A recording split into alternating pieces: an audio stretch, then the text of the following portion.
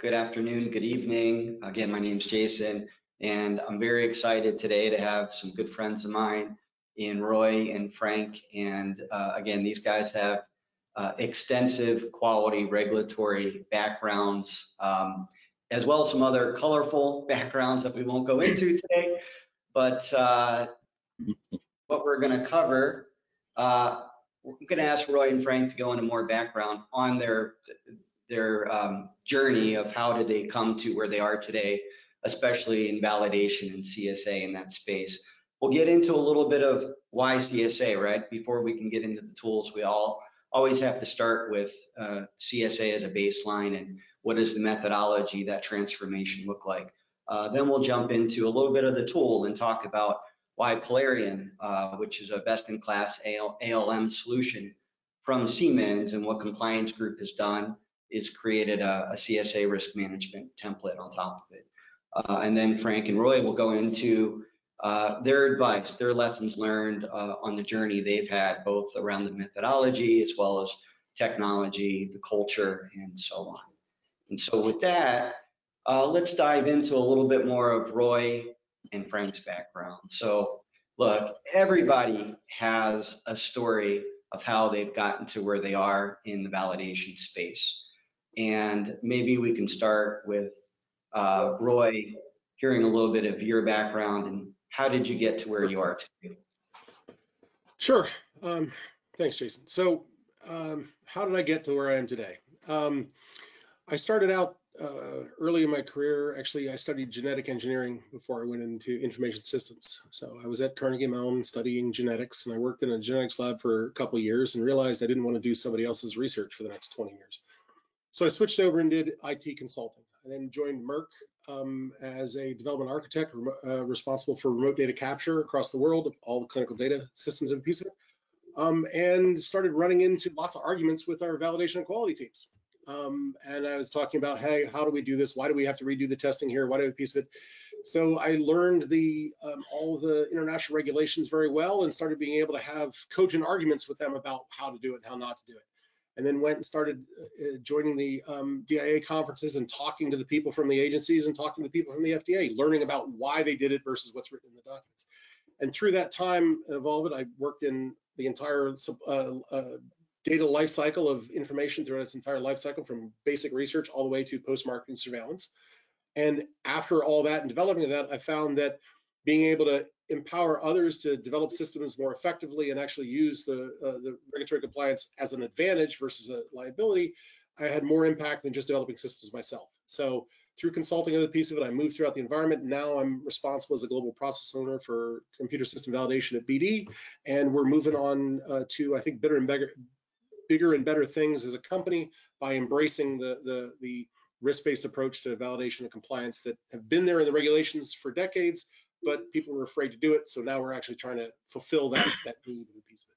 So that's a 10-cent tour for me. So, thanks, Roy. And I should add that early in my career, back when I was starting out as a quality engineer at Johnson & Johnson, I remember, Roy, going to a seminar you were speaking at in New Jersey back in the day as a thought leader on validation. So it's nice, full circle, right? So you come around.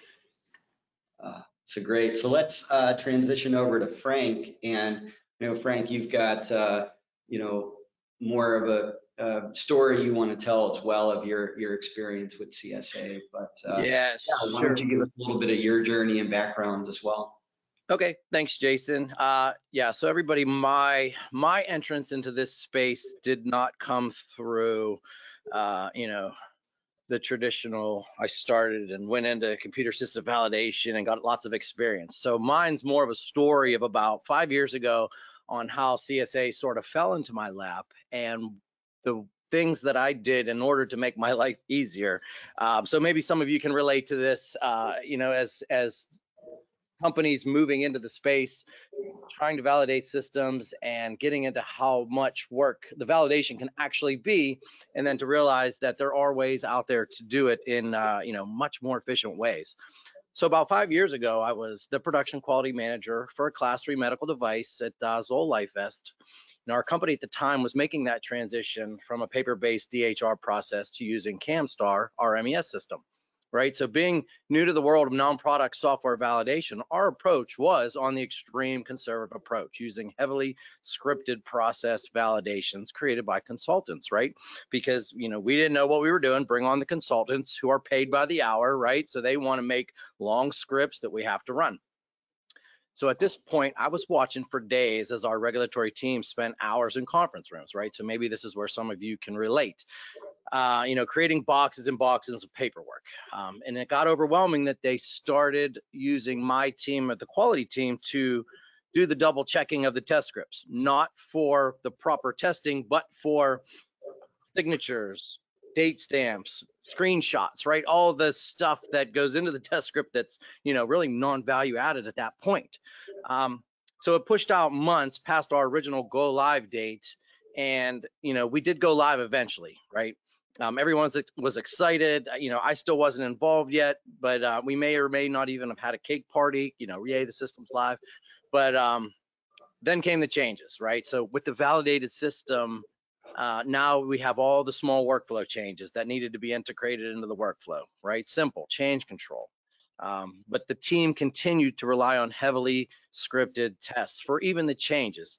So it was at this point, they handed the CSV efforts over to my team, and I really started to get involved. And there was over 90 workflow system changes. They were outpacing our ability to do the changes. It was an endless validation loop from initial validation through each workflow change. That's why you just see the person with the picture with paper everywhere, right? Maybe people can relate to that.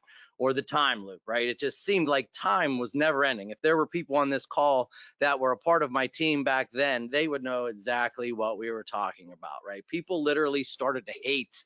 They hated our CSV team. We were being blamed for all these extended timelines because they didn't understand. They saw the brand new system. Why couldn't we use this? You know, why do we have to keep making these changes? There were these fears about, you know, you have to heavily script everything. At this time, you know, I literally was considering a job change. As much as I loved working in quality and regulatory, this the CSV nonsense was not for me. Luckily, at this point, Q and Jason on this call and Cisco Vicente from the FDA, they were talking about this possibility to do risk-based testing for systems requirements that would allow for unscripted ad hoc testing, right? What are these new words that are not scripted testing? You know, my director at the time, he wasn't so sure about a change like this, as he was heavily committed to the conservative scripted testing approach, right? Me, I was ready to quit. So I was hanging on every word that Jason and Cisco spoke at the time. I couldn't raise my hand fast enough to jump right in and pilot any approach that they could come up with us together with the FDA. So I got to go ahead to try. A big eye roll from the leadership team on my part. For me, that's all I needed to go, though. So with this safe space to work with the FDA, we developed a risk-based approach to CSV and computer system assurance. And we were able to develop a system that our company leadership was comfortable with. We now had a simplified process that took into consideration the risk level of the requirement, the system configuration level, and even the risk level at our vendors on the specific vendor criteria. And as Roy on this call also likes to talk about, you know, this paradigm shift is nothing new to the industry. However, getting people to follow the true spirit of the approach is what got lost in translation over the many years. So this shift in thinking is nothing new. It's just a shift in culture, a shift in mindset.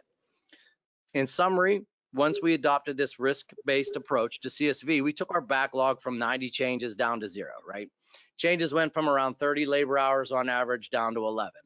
The changes were no longer outpacing our ability to integrate and validate the changes while adding 0 headcount to our team. After a year, we literally had over 900 changes. These were small workflow changes, but changes that needed to be validated. The business was happy again. I was happy at my job, right? The process was more efficient and effective. It was also paper-based, which still presented several different challenges, but that's where we're going to talk about Polarion in the next part of this presentation. But that's the summary of my story. So I was sort of thrown into the fire. I got involved with Jason, and that brings me to this point here where I can talk about how my teams went about creating this risk-based approach, but that you can do it, and it is possible. So with that, we'll get more on to hear about what Roy did with BD, but that's my story and entrance into CSV. Yeah, Frank, I love it. I mean, especially, sales, operations, production into quality, right? And you've got this situation where CSV is a 4-letter word, and and then you start the transformation, right? You hear about CSA from the FICSA team and the work with Cisco at FDA and so on. And what I love about the story, if I could just for a minute brag on you a little bit, right, is, and I'm looking at the slide right now. I mean, I remember the story and just the courage you had, the leadership. So many companies today are struggling with taking the risk, even though there's very little risk in my mind, right? But they're struggling with just starting, right, and going after this. And you guys jumped in, and actually you became the model, the poster child, if you will, for the value that CSA can drive. And I love these metrics that you had shared.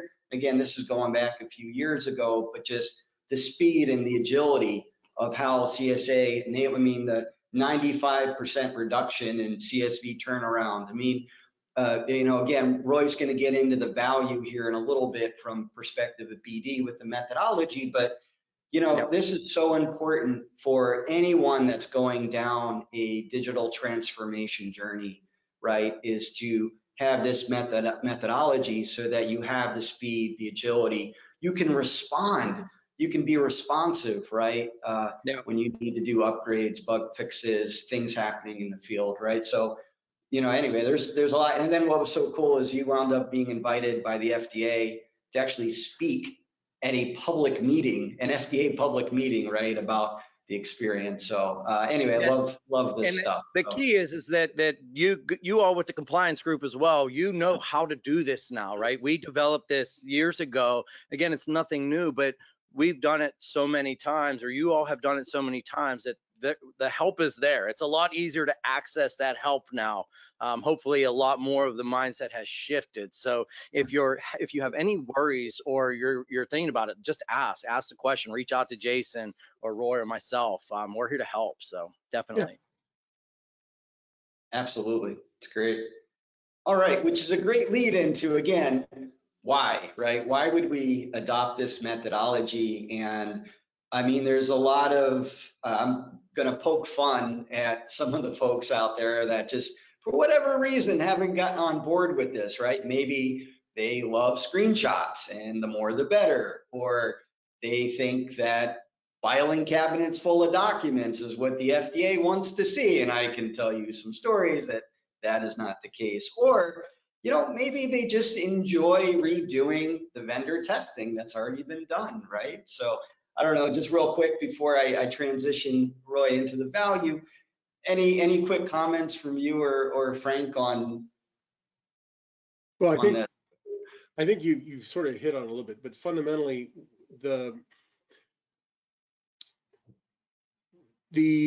industry in a lot of cases, especially a lot of the validation consulting teams, and I don't mean to speak ill of consultants because I was one for a long time, they get paid by the effort they put in or the hours they work, right?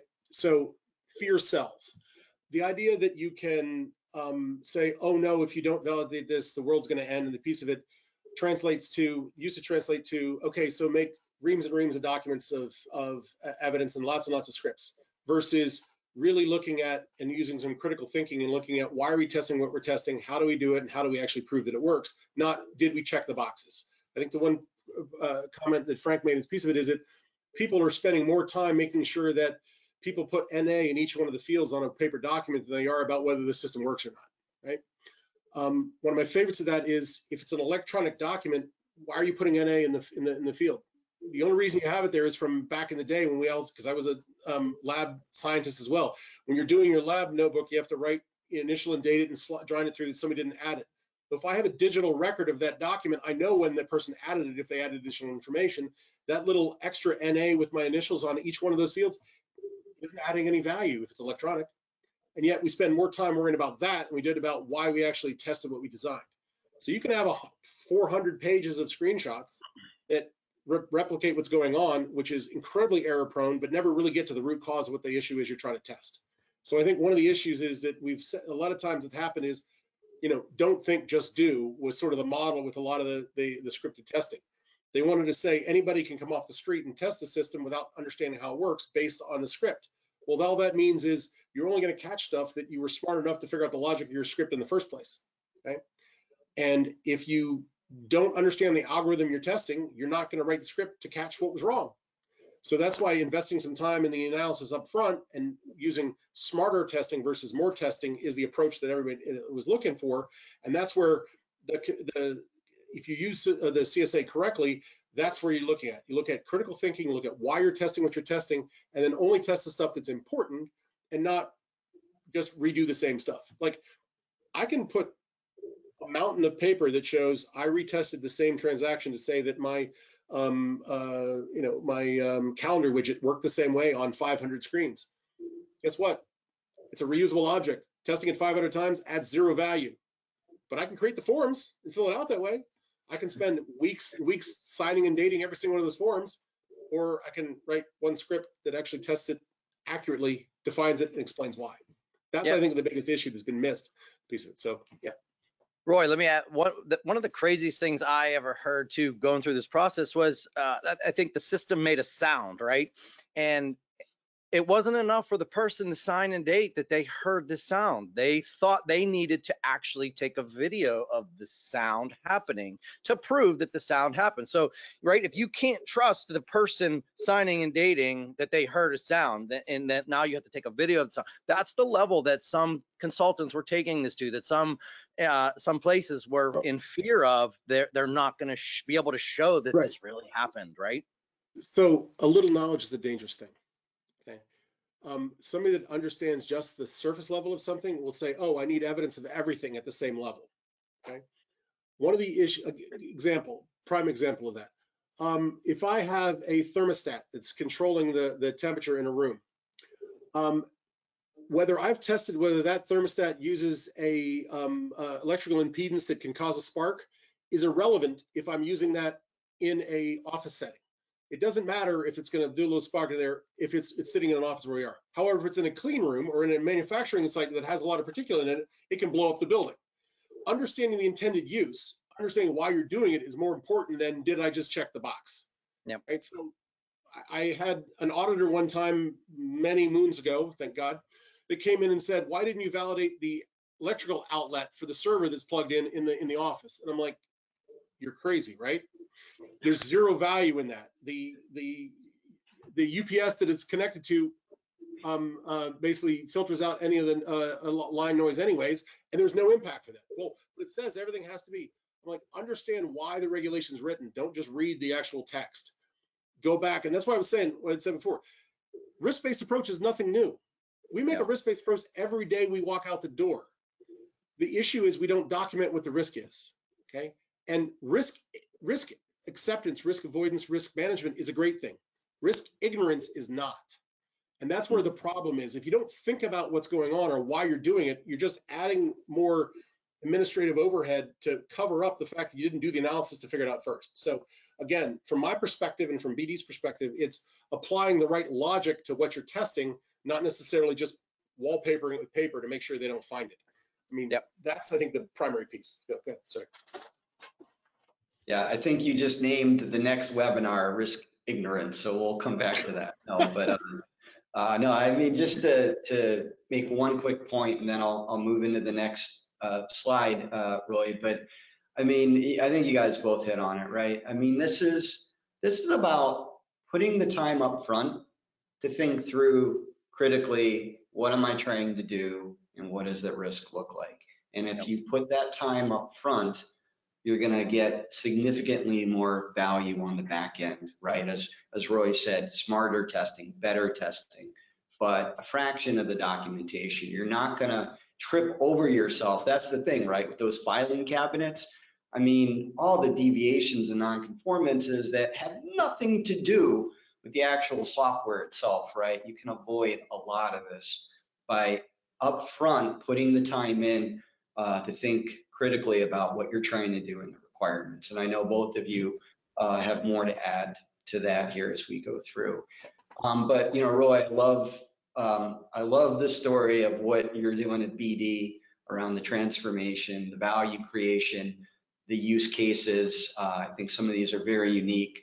Would you mind walking us Sure. through, again, back to that question, Yep. why CSA, right? The value piece to this. Right. So this is coupled with we're going for a harmonized risk-based approach for the company, following a CSA model, and just the harmonization of different standards and procedures. A lot like a lot of companies, our company has grown through a lot of inorganic growth over time. We've acquired different companies of it, and we're in a multi-year program to sort of harmonize that and inspire quality as one organization, one vision, one voice of the company. You go from like 126 different quality systems down to less than 20, 9 different policies and over 65 different procedures on how to validate software, down to 1 policy and 4 procedures. That's the basic gist of it, right? And in that, we look at reducing the amount of burden of that documentation requirements. The old standards across the board averaged about 19 different SDLC, or software development lifecycle deliverables, per system change, right? We now harmonized it, all the same standard, and we actually then categorize it based on the risk approach associated with it, talking about the impact of the system, whether in its complexity. And for a simple system, we went from 19 documents to 2. And from a medium system, we're at 4. And even for a larger scale system, we're down, reduced the number of documentation down to only 7 for a given system through deploying it. Now, that doesn't mean we got away with get rid of all the testing. What it meant is we focused on doing the stuff that's actually of impact and of import to the organization. An example of a simple system, the piece of it would be an Excel spreadsheet you're using for quality release of products, right? So first of all, you don't validate Excel, it's a utility. Then what you do is you actually look at the logic behind it and you write exactly how it works, how you tested it, what evidence you used, and then sign off on it. That's it from a simple system perspective. Large scale systems actually have more deliverable, obviously, from requirement specs and designs, another piece of it. But I think, and I'll pick up on one of the questions that popped up in the chat as well. Same concept for a cloud-based solution, right? You have a platform and you're going to leverage that vendor's documentation of all the things they built in. You obviously have to assess that vendor, verify that their internal quality is correct, data piece of it, and they manage their releases. And then you do the delta comparison for their releases. If you deploy a system if they make updates every year, you hold off from deployment. You verify that you've done their release notes. You verify the impact of the system of it, and then you see what is impacted. If it doesn't impact any of your systems, you leverage their documentation. If it does, you do a regression test based on what you did, what it changed, what that impact is. That impact analysis is more important and better than redoing all the testing. So that's the approach we're taking. So what it basically focuses, again, is on looking at how complex is the change, how much effect does it have on either the business continuity or regulatory risk, or to how, and then most importantly, is patient safety and product quality. If it doesn't impact any of those 3, or it's low on all of them, we consider that negligible, which means we leverage the vendor documentation and we don't test it. If it's higher, we do a higher level of risk associated with it. As we've done that, and go ahead and you can switch the slide if you want to. As we've done that, we've seen a significant value opportunity here and actually doing smarter set of work versus less.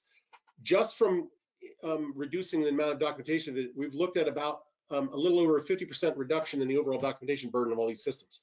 Not everything is a simple system, right? But even the large scale systems have left documentation, and we're focusing on the work on the more value-added activities piece of it. Because we're investing the time to actually do a functional risk assessment of the requirements up front, we're also looking at around an average of about 40% reduction in the overall testing. Now, I want to be clear on something, if we could. Go ahead and pop the next example about. This doesn't mean we stop testing or we do less testing. What we do is we do smarter testing, more effective testing. So we're going to actually have, and we have seen in some of these tests that we have more errors found in testing, which is actually a good thing, right? But we'll talk about that more in a minute. So one of the examples that we have is, as I said, integrated growth. We have mergers and acquisitions that occur. Companies grow by acquiring new companies. When you're acquiring a new company, you also acquire their assets, their capabilities, and their liabilities. If you have a set of new applications that come in, you have to assess them, identify what to do with them, and get them ready so that you can then stand up behind an audit if it comes in the future. That's a large burden for any company, and it was an onerous burden when you look at the old process of the sort of the legacy or archaic set of documentation required. So we reduced that in a piece of it, and just in one of the acquisitions alone, we were able to reduce about 3 man-years worth of just document review associated with the different systems associated. Okay, That's a huge win for the organization, and frankly, it allows my team to actually get real work done versus going through administrative overhead all the time.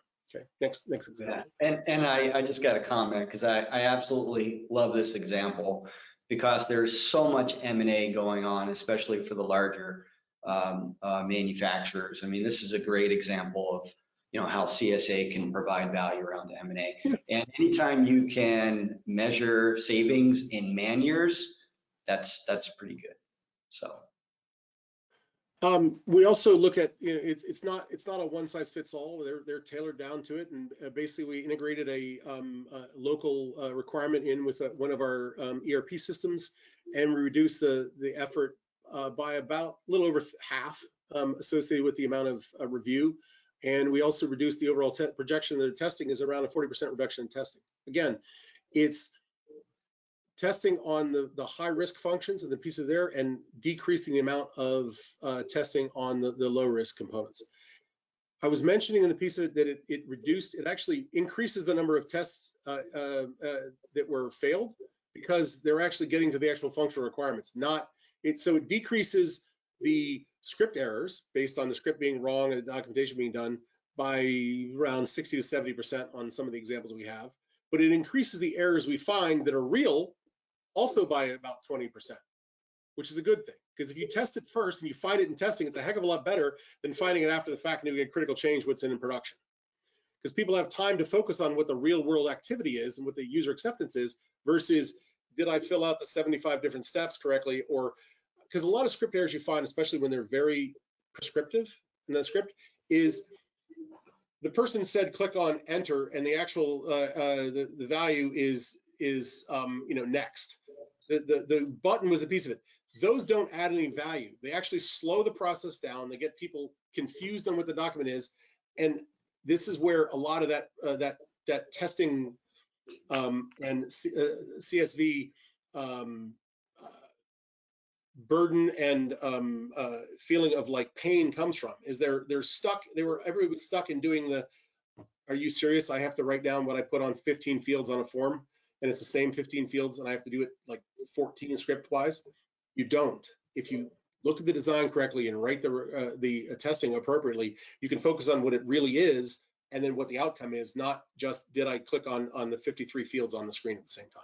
Okay, go ahead. Yeah. Next. And I mean, just a quick comment on what you just went through. It was awesome, right? I mean, I remember, Frank, when 2016, 2017, when we were trying to message, right, the FDA-Industry CSA team on, why is CSA so important, right? I mean, you want to be careful, right? Because what we're trying to message is we're reducing the documentation burden, but in fact, we may be increasing the testing and the quality, right, of the testing. And yeah, we always use that slide that showed, 80% testing or 80% documentation, 20% testing, flip the script, right? Make it 80% testing, 20% documentation, right? And I think, Roy, the example you just gave, I mean, that is exactly what we were looking for, right? It's, I don't want to get tripped up with test script errors. What I want to find are real software issues, right? And that's what you just talked to, which was fantastic. And I mean, these are just examples we've had a piece of it, and they're this is the ability to actually look at, you focus the testing based on the nature of the design. And these are just sort of the test cases we've used for our pilot projects as we go along. We're still going to evolve this. We have a lot more to learn as an organization. We're going to get better at it as we go, but that's the piece of it. Real fast before we jump, I just noticed a question that popped in here as well. And this may be a little heresy, but how would you differentiate CSA versus risk-based approach in CSV and GAMP? New flavor of the day to talk about it. The reality is that risk-based approaches have been around since at least 2002, and like I said before, we've been doing it forever. It just hasn't been adopted that way. So I think what's happening, and I've seen from what's pushing from the FDA piece of it, is they're like, no, we were serious. Use your brains and actually do risk-based approach. We said it before, people didn't get it, so we now label it something else. In some way, from my software background, it's sort of the idea of what's agile. Agile is basically joint application development that used to be called rapid application development, that used to be called rapid prototyping. We changed the names of terms to sell more consulting and protect the guilty. It's the same concept. it's logically the same approach. It's just formed with a better framework and a better way for people to document it and everybody to absorb it and adopt it together. But CSA is not fundamentally different than a risk-based approach that was based on the old systems. It's just a new way of terminology to use to make it easier for everybody to use. Yeah. Yeah, exactly. And if our good friend Cisco Vicente from FDA were on right now, he would say exactly what Roy just said. This is not new.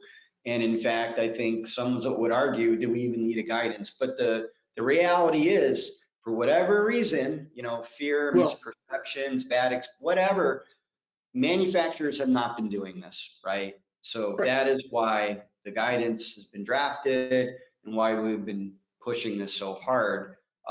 Like Roy said, the fact you that didn't we're really still need this if folks were doing it, right? So the fact that we're still pushing a rock up a hill 20 years after it came out means we needed a new guidance. Yeah. Okay. So yeah. So a lot, again, love those use cases, Frank. Thank you. I'm sorry, Roy, thank you for sharing. Let's transition now into a little bit of the technology, right? And again, talk about, you know, why leverage Polarion CSA and the risk management capabilities. And again, just to poke a little fun, again, there are folks out there that are just, no, I like Excel, I like Word. Let me keep manually tracing my risk to my requirements and testing, or I enjoy the fact that I've got my risk being handled outside of you know, another system. And then, you know, unscripted testing, right? We'll talk more about that, but you know, I mean, some folks are still struggling. What is unscripted testing? And then, oh, wait, you want to put it into a technology now, like Polarion? You just blew me, you know, now you blew my mind. I'm really confused now on how to do this. So maybe we can dive in and Frank, you can walk us through a little bit of your thoughts on this, and then Roy, please feel free to add. Yeah, and just to touch base here again, you know, as I'm joining BD, I've only been with BD for a couple months now, but I've done a lot of this CSA, you know, in the past, and I'm working a lot more with Roy in the future. But what I've done with Polarion in the past was really get to play with the technology and understand, again, we had 900 changes. That wasn't a lie, over a year, right? So where were all these changes? They were all paper scanned in, they were in just file folders, and that was just what our company used. So when I learned there was this tool Polarion, right, you know, what are some of the things this system can do, I was like, let me play with it, please let me see what's going on, right? So I used our example to put a business case together for Polarion, and one of the things I wanted to point out to our leadership, you know, where these pain points were, right? And just to highlight a few, with the test script relationships, even with the risk-based approach, it was very manual and still quite error prone. So with Polarion, workflow approvals, right, and signatures are built into the system, which were fantastic and can be automated, right? And that's creating that digital thread in the system that can easily compare and provide a summary of relationships to the user. To me, this is one of the most beautiful things that Polarion was able to do for me, having so many software system validations and changes to manage, to be able to find them quickly, to do regression analysis quickly, rather than just having to, you know, search or keep a file index in Excel, right? And another one of the pain points that we dealt with was having to look up previous test scripts to run them maybe a second or third time. A lot of our workflow changes were small, so they were very similar to things we did in the past. And we would have to remember, well, what was that number? Oh yeah, 233, that was the one we keep reusing again, right? When all these are in Polarion, you can find them quickly and you can just reuse it. It is beautiful. It keeps things organized if you're a person like that. And that's where I saw a lot of the labor hours time spent significantly reduced. So like, how are you reducing these labor hours? It's by small things like this that add up, and a system to make things, you know, so compact and all in one spot. And that was really one of the technology issues and benefits that we saw with Polarion. Roy, I don't know if you're seeing anything different, you know, as you guys are integrating with Polarion now, or you have been. So feel free to also touch on a few of those points. Sure. So from where we are in the journey with Polarion piece at BD, we have it used in one of our business units. We're leveraging it for its use effectively there. We haven't made it the enterprise platform yet, but we're working on some components there. But it does show a lot of value in doing that, in actually tracing, making your traceability. digital, not necessarily automatic. It's still got to, you put the logic together, but it actually tracks the ability to say you have one place to find it versus having to manually create it every time, which is very effective. There's a lot of downstream integrations that look at whether, when we'll be able to do stuff, but it has a lot of value there. I think the biggest piece in this in general, and this is true about Polarion or other digital, connectivities, is the ability to not have to rely on a person typing in the wrong or the right number every single time, right? The traceability matrix that's 400 pages long, it's in Excel, is a god-awful mess. The traceability of, hey, I have 400 requirements done by this test script. No, you don't. You just documented it that way. The ability to actually verify that it's done, if your requirements are at the atomic level, you know where they are, you can actually trace them and track them and get them the piece of it. That gets a lot of that administrative overhead out of the way, and you can then focus, did I really test what I was supposed to test versus just did I document it correctly, right? So that's one of the key pieces there as well. But I think that's true of any organization that's looking at trying to go from the old document-based, paper-based set of requirements to an actual requirements management solution where you can actually track it at the individual discrete level. Right? Yeah. Now, that logic can be built in multiple ways. Having a tool that does it will facilitate it, make it work. But the concept, the mindset of how do I get my requirements, how do I make sure they're traced, how to make sure they work, is the key piece that needs to actually, I think, work out for everybody. So. Yep. Yeah, and I'll just add to what you guys went through. Again, one difference I think with other tools is this is a data-centric tool, right? It is not a document-centric tool as you're looking at, which enables a lot of what you both just spoke to. Another slide, Frank, that you had put together, if you want to speak to this. Roy, feel free to add. Yeah, so we also wanted to be able to show the impact of Polarion, right? How do you sell? Because you have to sell this. You do have to put a little bit of effort into integrating into your system, and that's where the compliance group also comes in. They did a fantastic job in working with us. But for me, project management and CSV change control was instant gratification with Polarion, right? Going from that file folder with over 900 validation test scripts to having a single dashboard for Polarion, right? If you're somebody that manages a team of validation, members, or, throughout multiple business units within an organization, to have one central hub was enormous. It was so nice to have. It was so convenient, right? People asking for updates, where things are at. You can configure things, and it's not that difficult to set up, right? It's not another system that you have to set up and manage and take care of, right? This was easy to use. I didn't want anything hard. And then another Polarion feature that helped me sleep better at night was the digital thread that it creates for documentation requirements. So we validated at the requirement level. So if we were changing something and this requirement was changing, now with the digital thread, we were able to see where did this requirement touch, right? I didn't have to rely on going back through papers or Excel, right? It did it automatically. And I knew I had to retest this, I need to retest this, 3, 4, 5, 6, right? Before Polarion, we had to be on point with that tracking system, and we were good, but with auditors coming in, when they see the digital thread system like this, they had no questions. They didn't even dig. They were more impressed with how much we had built into our system and the knowledge, knowing that we were properly testing and doing regression testing. So, most times people would get really scared when the auditors would come in to talk about CSV. I wasn't scared. I was always ready to go, and I looked forward to the discussions. They weren't always easy, but I knew I had some great tools and resources to rely on. So, Roy, I don't know, what other impacts you see with Polarion, throughout BD? I think you covered it pretty well. The basic gist of it is having the ability to find evidence quickly in an audit cannot be understated. Having to traverse through 9 different or more different repositories of the information is painful, right, at best. And there are times when you're just not going to find it. So actually having a single location to find all the information, regardless of what it is key to being able to be audit ready, as an example.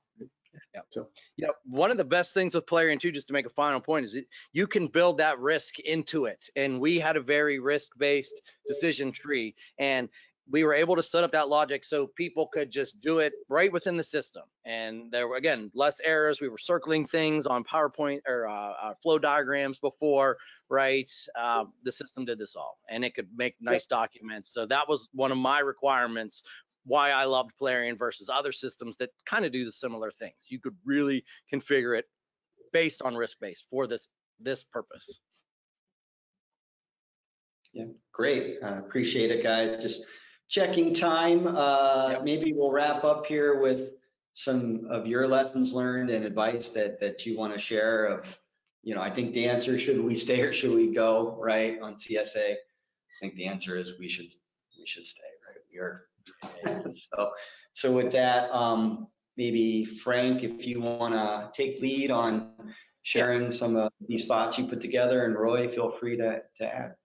Yeah, and I think we really touched on a lot of these points already throughout the presentation. So not to spend too much time on this, but push back on those historical misinterpretations, right? You're going to hear, you still may be hearing things, right? We can't do this. This is crazy. They're going to look for this, right?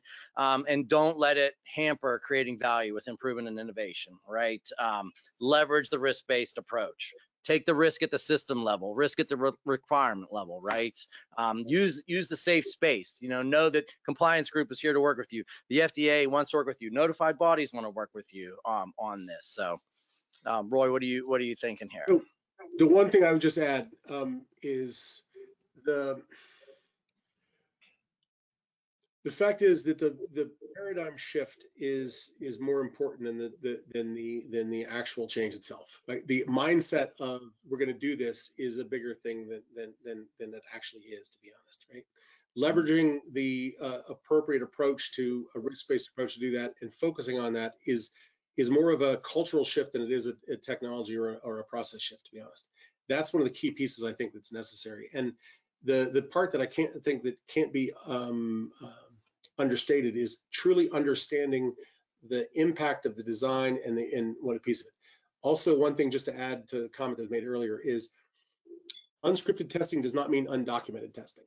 Okay, it doesn't mean you just say, oh yeah, I tested it and sign off that I did 50 things and didn't say what I did. What you do is you say, here is the intent of the test. You write down what you need to occur, and then you document it, and then you can actually show the evidence.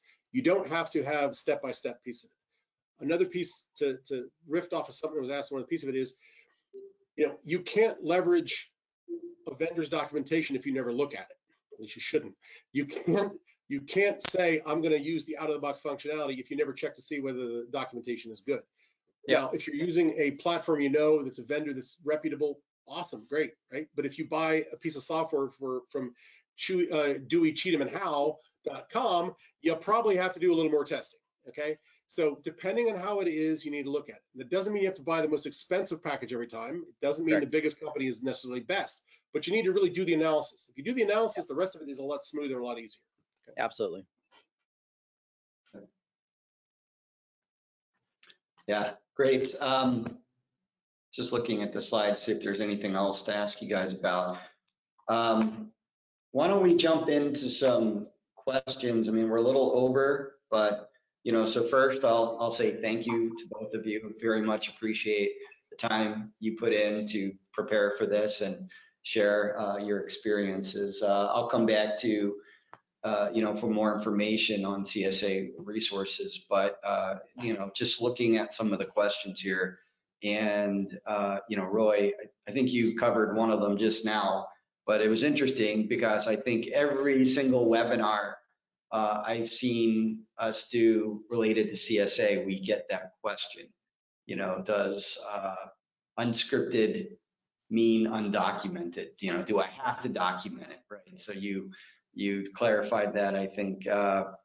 Let me see. Another question. I think you alluded to it, but I'll put it out there. Just maybe Frank, see if you have anything to add. Do we have to do vendor audits in CSA? And again, I think Roy alluded to it, but I'm seeing more and more companies trying to, if you will, shortcut things.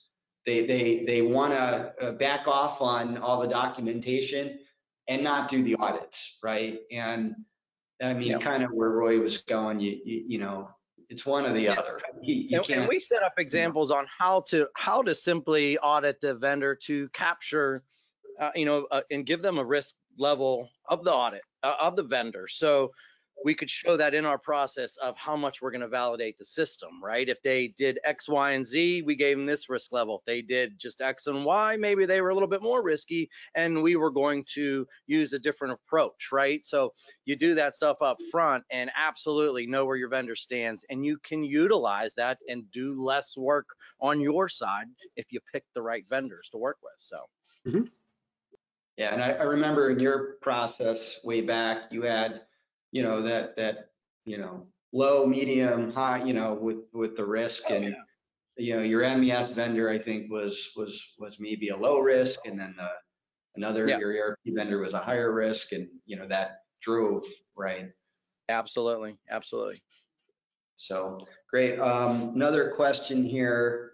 Have FDA inspections been held since CSA implementation, and how did that go? If so, wondering if investigators have been sufficiently trained on this process. Maybe I'll take the second question first, and then Frank, maybe have you comment, and then Roy on not just FDA, right, but even notified bodies. I mean, that's another one I think we see more questions around, right? Hey, it's great the FDA put out the draft guidance, right? Yeah, I'll go real quick with mine. Is when they opened up our processes and looked at it, these were outside notified bodies outside the FDA. They didn't even dig. They looked at it and saw we had a nice process set up. They asked for a couple systems. They wanted to see the documents we had, that we had evidence of them. They moved on, right? So there's that ability to show the system without them digging. But I'm sure, Roy, they might have, you might have examples of how they dug, and Jason, how they look at the guidance document that the team wrote as well to help the investigators on how to audit this stuff. Yeah, Roy, was there anything you wanted to add? Yeah, I just, my experience with auditors from multiple agencies throughout the last couple decades has been that they're looking for the most logical approach, not necessarily the most documented approach. If you have a good rationale as to why they did it, they don't usually complain that much. I mean, every once in a while you get an auditor that's, in a bad mood and cause issues with it, but I rarely have ever seen an auditor that will come in and slam you for an interpretation based on good analysis, right? I've seen auditors slam companies for not documenting what they did. I've seen auditors come in and slam companies really hard for knowing a problem and just pretending it wasn't there. But I haven't seen any of them that said, you had a cogent argument, I disagree with your analysis. That usually does not become a major finding. What does become a major finding is you knew you should have looked at it, never looked at it, or you didn't even bother checking, or you found out it was a problem, but it was too expensive, you didn't fix it. Those are issues. My interpretation of this analysis based on our assessment of our tool vendor was that this is a low risk and this is what we did. They may disagree with it. You may have to do something else, but they're not going to come in and read you the riot act for doing that. If you have a good argument, it's when you, again, if you have it documented well, it then becomes a discussion about the interpretation. If you don't document it at all or you don't look at it, it becomes a question of negligence. That's where I think the biggest piece is. Like, most auditors are people. They want to do the right thing. They're trying to get the best value out of the organization. They're trying to make sure that people aren't cheating, but they're also trying to help the people that are trying to do the right thing to do it as effectively as possible. Their goal is not to see everybody as a criminal. Their goal is to make sure that the process is clear, concise, and they can get to the real root cause so they can focus their work on real value versus just, oh, you forgot to check the box in 6 places. So.